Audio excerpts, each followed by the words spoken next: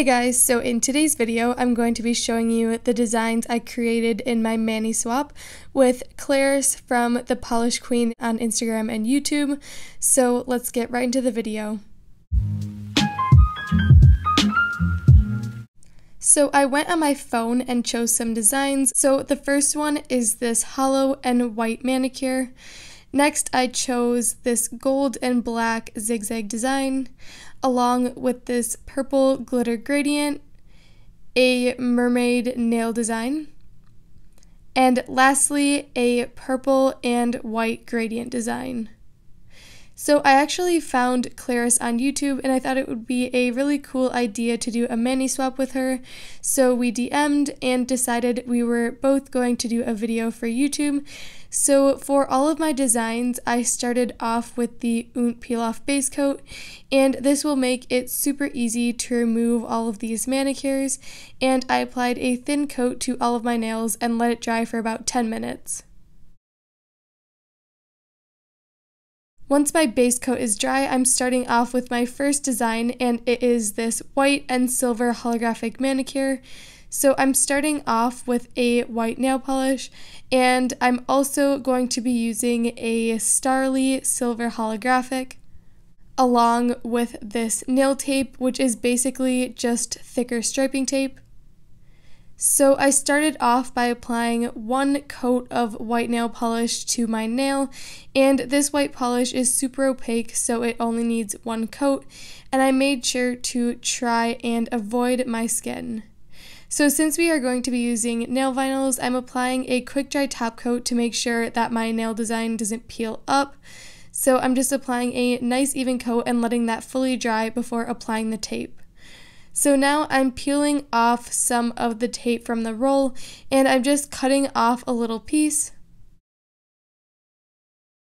And then I'm taking that and placing it vertically on the nail in a straight line and making sure it is roughly halfway on the nail. And then I'm going in with my silver holographic polish over the white side, and I'm going to make sure that I have a nice even opaque layer. And then once I'm happy, I'm peeling off the tape to reveal a nice clean line. And then I'm sealing in my design with another coat of quick dry top coat. So the next design I decided I would recreate is this gold and black zigzag manicure. So I'm starting off with this gold nail polish as well as a black nail polish. And I'm also going to be using these zigzag nail vinyls. So I started off by applying one coat of this gold metallic polish onto my nail, and I'm pretty sure she used a gold holographic, but I don't actually have one, so I thought this gold would do. And now I'm going in with a quick dry top coat because we are going to be using nail vinyls. So I'm peeling up some of the vinyls, and I'm placing the first one a little bit more than halfway diagonal on the nail, and I'm going to fill in the bottom half with the black polish and then immediately remove the nail vinyl so that the polish doesn't dry. And now I'm placing the second vinyl a little bit above that, and then I'm going to paint in around the cuticle area.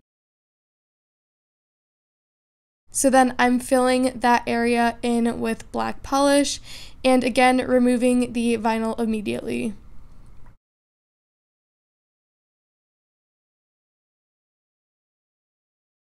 And then I'm sealing in my design with a nice thick layer of quick dry top coat. So the third design I'm recreating is this purple glitter gradient, and I thought this was super cute and I definitely wanted to see if I could recreate it. So I'm using this purple shimmery polish along with a periwinkle glitter and a purple holographic glitter. And I'm going to be using a makeup sponge to dab the polish onto my nail. So first I'm starting off with the purple shimmer, and I'm just dabbing that on the tip of my nail and then slowly moving up towards the cuticle area. And this is going to be a base for the glitter just so it has a little bit of shimmer and it's not just going straight on the nail with the glitter. So I did 2 coats to build that shimmer up. And now I'm taking that periwinkle glitter and applying on the same makeup sponge and dabbing that over the shimmer, concentrating most of the glitter at the tip and then slowly moving up towards the cuticle when almost all of the polish is on the tip of the nail. So I did 2 layers just to fully build up that glitter. And now I'm taking my purple holographic glitter and I'm going to do 1 layer just to give the nail some holographic shine and just add more glitter because who doesn't love glitter? So after using my makeup sponge, I'm cutting off the part I used and I can reuse the sponge. And now I'm taking a Q-tip dipped in some acetone just to clean around the edges of my nail to remove any polish that got on the skin. And now I'm sealing in my glitter gradient design with a nice thick coat of top coat.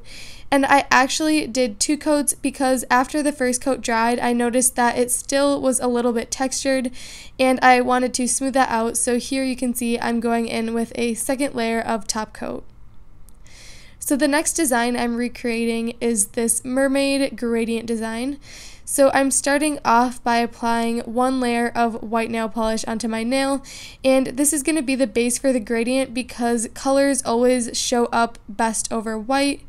And now I'm painting some liquid latex around my skin, around my nail, just to protect it from the nail polish and staining. So the colors I'm using for my gradient are this light green from Sally Hansen, as well as this blue from Sally Hansen, and then a light pink from Francesca's. And I'm also using a makeup sponge to create this gradient. So I'm just applying a thick strip of each color onto my sponge, slightly overlapping them so that I get a nice blend, and then dabbing that over my nail, moving side to side and a little bit up and down just to get a nice blend. And then I'm applying a second coat to get full opacity with all of my colors. And then once again, I'm cutting the sponge just so I can reuse it. And now I'm going to be doing the stamping, so I'm using this Shani 222 plate along with this blue SE polish, my Pure Joy Clear stamper, and a nail scraper. So I'm applying the blue polish on the mermaid scale design, scraping it over the image, and then picking it up with my stamper, aligning it on my nail, and then pressing down where I want it.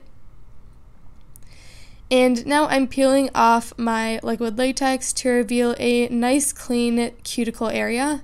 And I'm just going in with a small brush and some acetone just to tidy up the edges.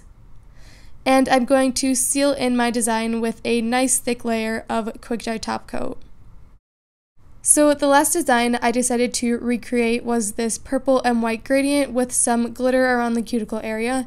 So I'm starting off by applying 1 layer of white nail polish, and just like before, this is going to be the base for our gradient.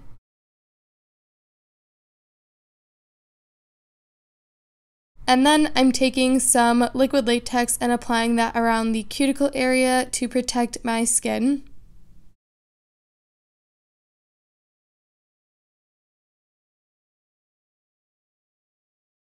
And then once my liquid latex is dry, I'm going in with this white nail polish as well as this purple nail polish. And those are the colors I'm using for my gradient. And here is the glitter polish I'm using for the little pieces of glitter around the cuticle. So now on my makeup sponge, I'm painting the purple at the top and then the white at the bottom, slightly overlapping again so that I get a nice fade between the 2 colors. And then once I have the polish on the sponge, I'm going ahead and dabbing the sponge on my nail. And these 2 colors I think look really pretty together, especially when they blend together because then you get a nice purple.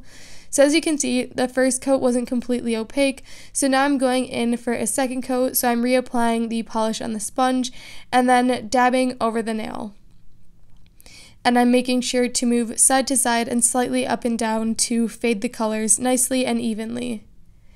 And once I'm happy with my gradient, I'm peeling off my liquid latex.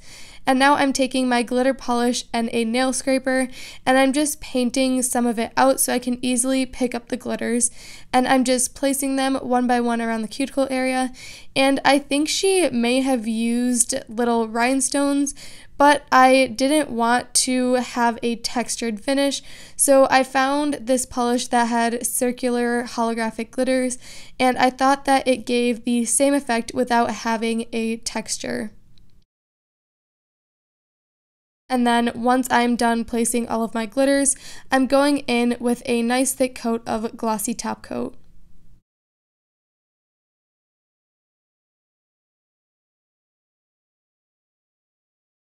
So here are all of the designs I recreated of Clarice's. I really like how they turned out, and they are super creative and different, and I definitely wouldn't have recreated some of these on my own, so I'm really glad that I got to do this mani swap with her.